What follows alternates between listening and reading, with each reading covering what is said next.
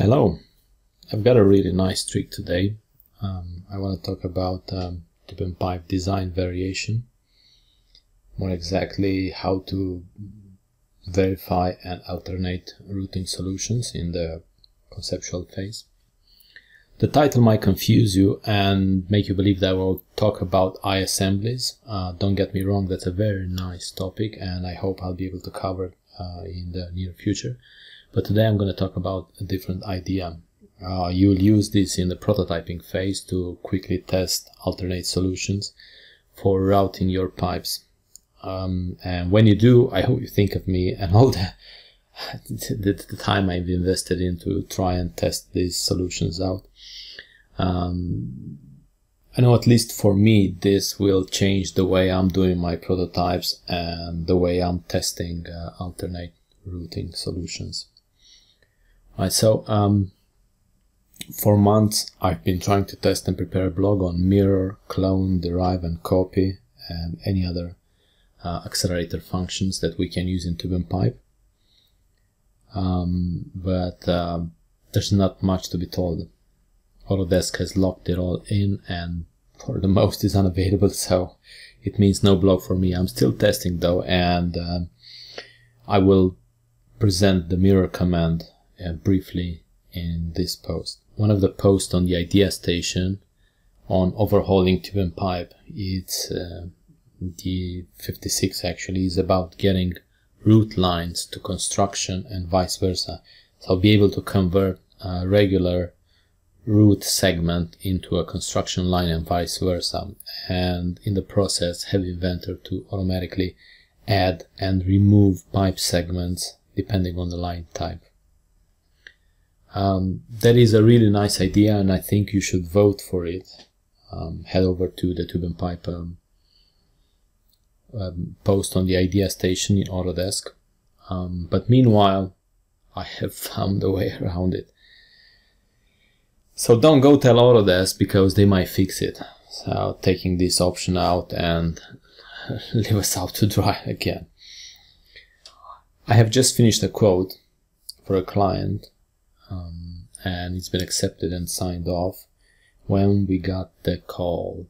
It needs to be on the other side of the room, the whole equipment and the tube and pipe, and presto.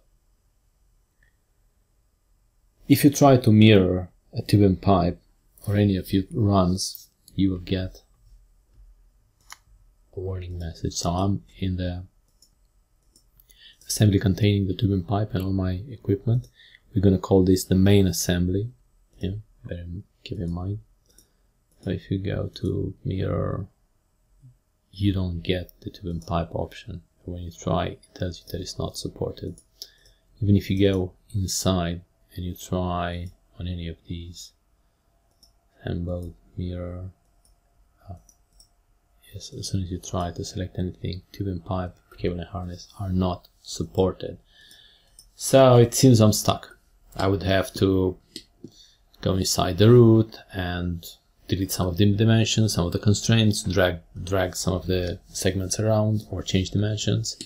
It looks like a lot of work, and what I don't want is spend more time on this job. Right. Maybe one of you has a solution, but I have tested as much as I could and I couldn't find a different solution for mirroring routes. You can mirror it, but you can't modify it later by means of making a tube and pipe with runs. You can disable the tube and pipe add-in and then use mirror and reuse everything, yeah, except for the run file, the routes and the pipes. So that's possible if you want to show how it would look like in the mirror real quick. So you can do that by disabling the tube and pipe add-in, but you cannot modify the route. And that kind of makes it useless. Because as soon as you bring it in back into tube and pipe and you try to make it adaptive like you would do on a copy, yeah, normally if you copy this and you paste it, you have the option to make adaptive, which will create a whole set of files based on the original ones, and which you can edit. So that's a fast way of copying a route. But unfortunately, if you manage to do a mirror, it loses the tube and pipe authoring, whatever information they have behind it.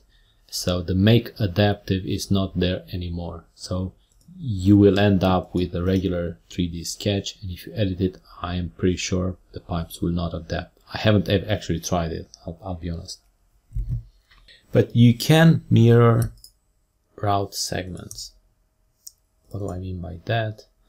I mean, if I come inside here, and it's working quite well, and I select the things that I want to mirror. If you go into the route tab, there's nothing here, but you can go into the 3D sketch tab and then choose mirror. These are already selected.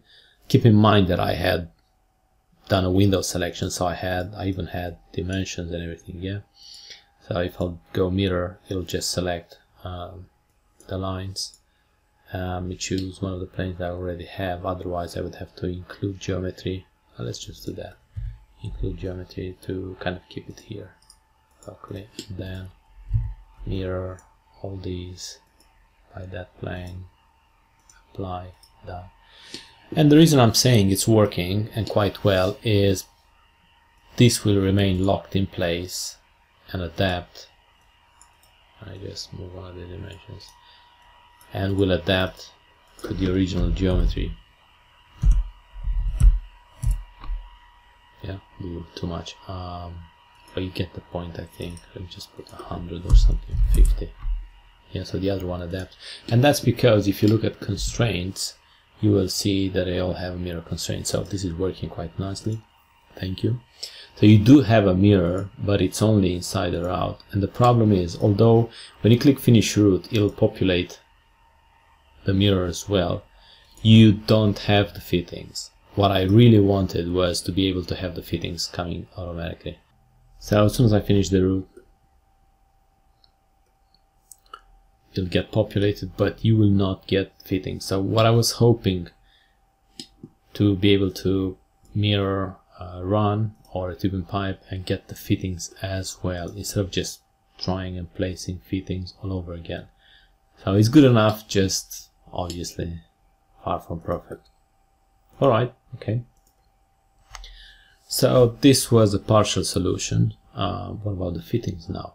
Well, because they're in here, I can just place fitting and connect them real quick.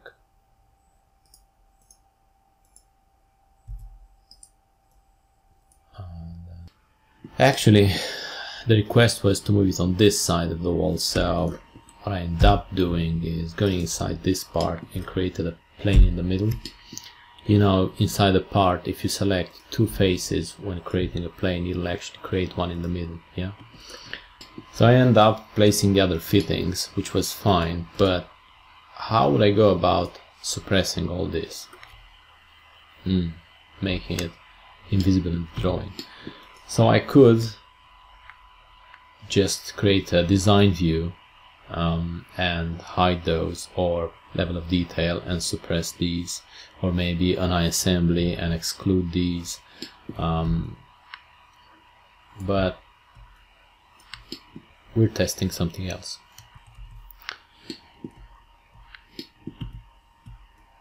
What I wanted is to be able to get rid of the original one, but as soon as you delete these, you lose all constraints.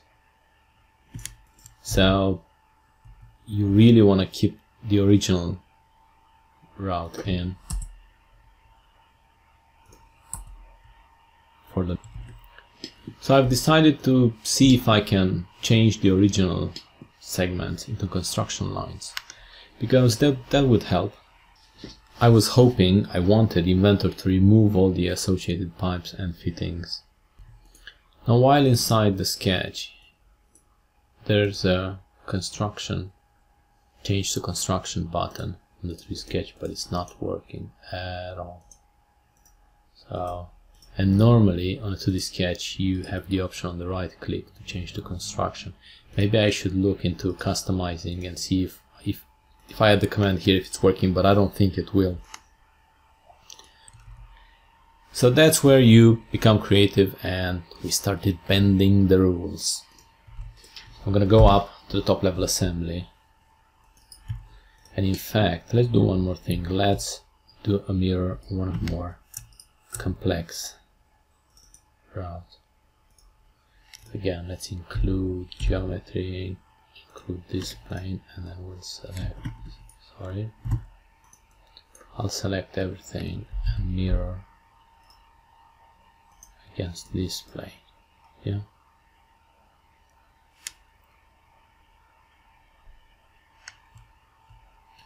And they're all here on the other side. And as soon as I finish the route, all these will get populated. If I have the correct library.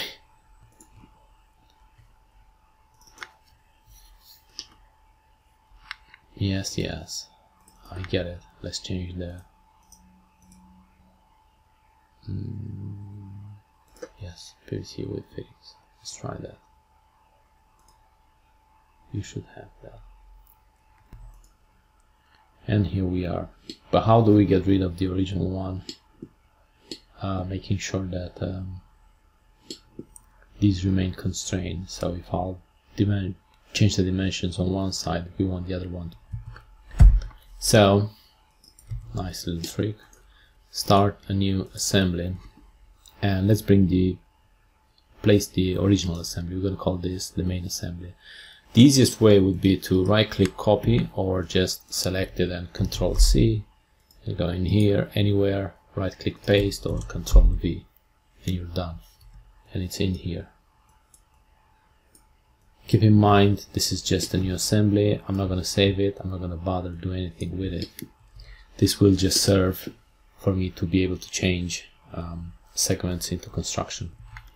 So if I change the power priority again and I'm trying to edit the route, Inventor will complain that in order to perform tube and pipe operations, you must open it in its own document. Yeah, we know all this. We're not going to do anything bad with it. Yeah, we're just going to bend the rules a bit. So again, I'm not doing anything special. Just select these again, yeah? And then 3D sketch, construction. And guess what? It's working. So all I've done is step up one level, edit the route, and it's all working to construction. Now let's take a look at the interesting part. As soon as I get out,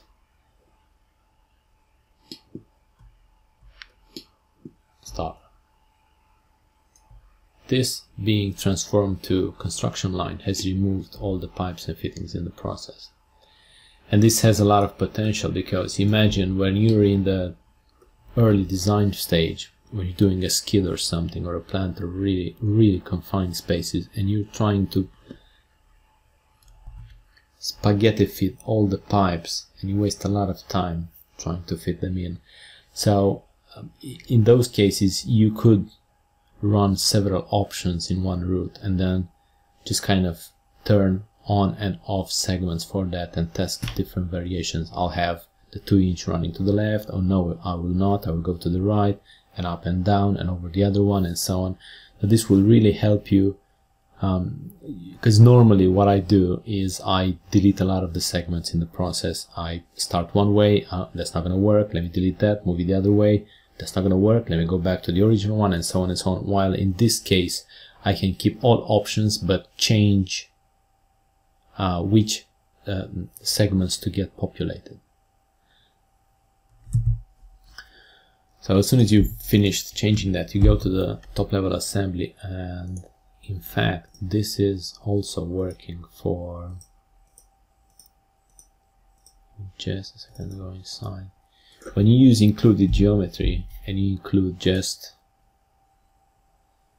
an edge, yeah, like I've done here, say these edges which normally come in construction line, and if you wanted to run a route along this line, you have to constrain it and do collinear, this with that, and that's aligned, and then drag it over and dimension it. So in this case, I can just use that geometry.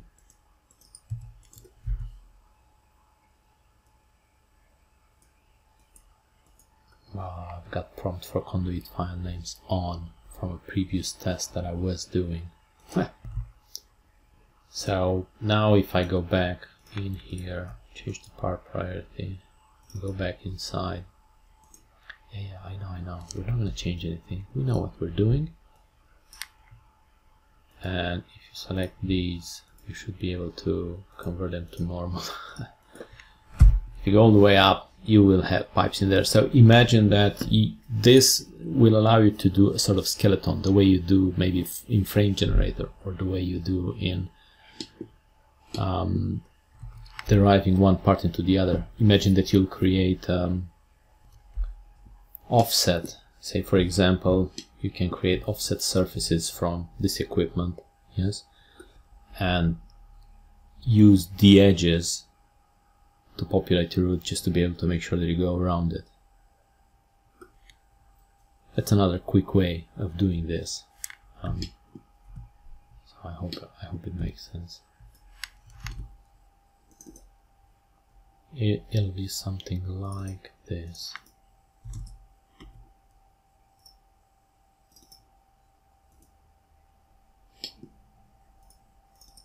I'll go inside here, and then I do another sketch, and I project.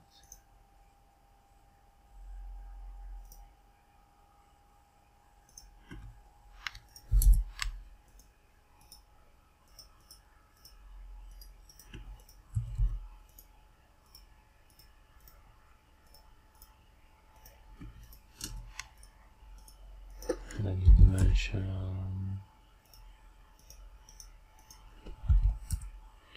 I should just use this. Just bear with me. It's not gonna take long. I'm not gonna antagonize. Then you do extrude, and you do it as a surface. Doesn't matter how long, really. Let's go all the way up. Let's go back into our assembly where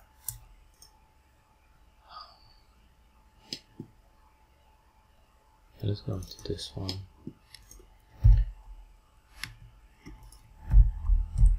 Sorry, include geometry. Now I can include the edge of the surface. Yeah, go all the way up. Change to the other one. Go in here. Yeah, I know. You know what we're doing. And then change it to normal. As soon as you get out, you have a pipe right there. So you can use edges from other equipment without routing and constraining on top of them, but rather use the included edge itself. And as soon as you change it, I'm hoping